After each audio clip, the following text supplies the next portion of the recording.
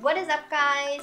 I'm Donut Duchess. If you have been wondering if you should add sand to your turtle tank, this video might help you. So I'm going to talk about what kind of sand I use, why I picked sand over all other substrates, and how to add the sand to your tank. So there's a few reasons why I pick sand over all other types of substrate.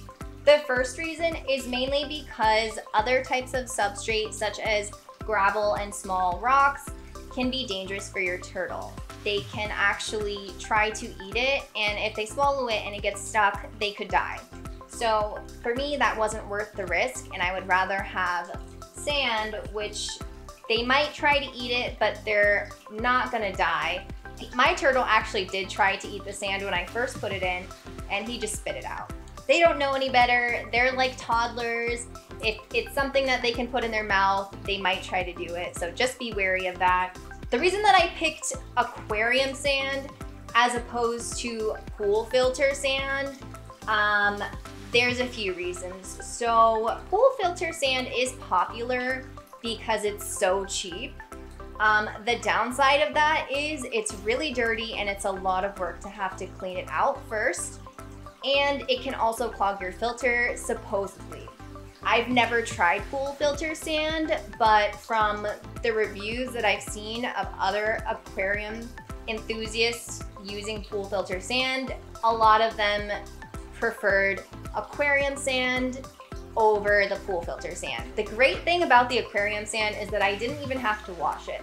Some people say that you do. With the Imaginarium brand that I used, it was already clean and I really didn't feel like I had to wash it. I tried to a little bit, but it was already clean. So I just put it directly in my tank and I didn't have to do any work other than that. I do want to mention that I used to be one of those turtle tank keepers that had nothing on the bottom of the tank. It used to be just completely bare. That might work for you. A lot of turtle keepers do recommend that.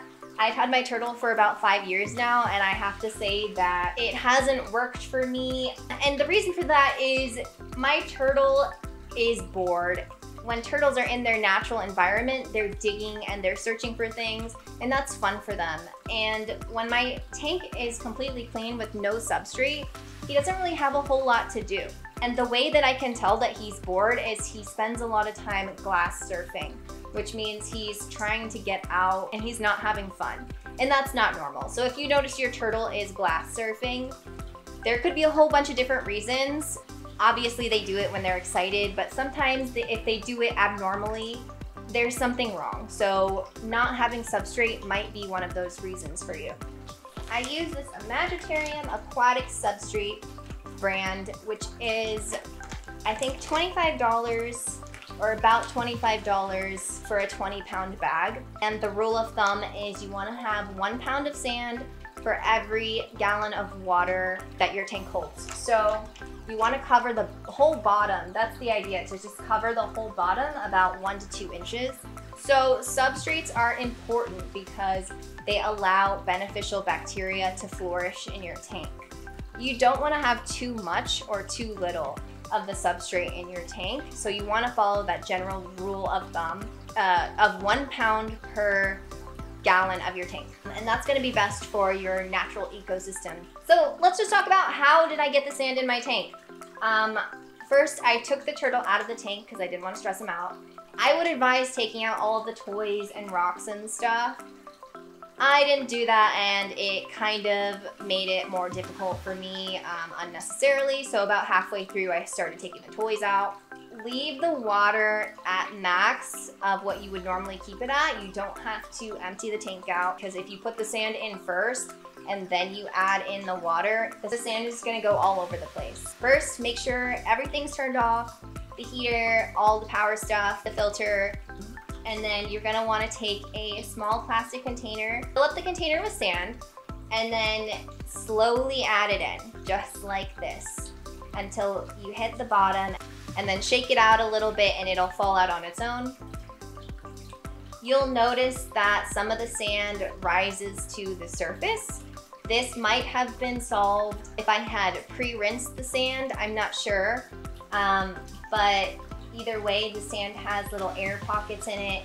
The way you can fix this is just by pinching out the little sand particles that are floating, and they'll float back down to the surface. So I just kept doing this for about an hour until the tank was completely filled.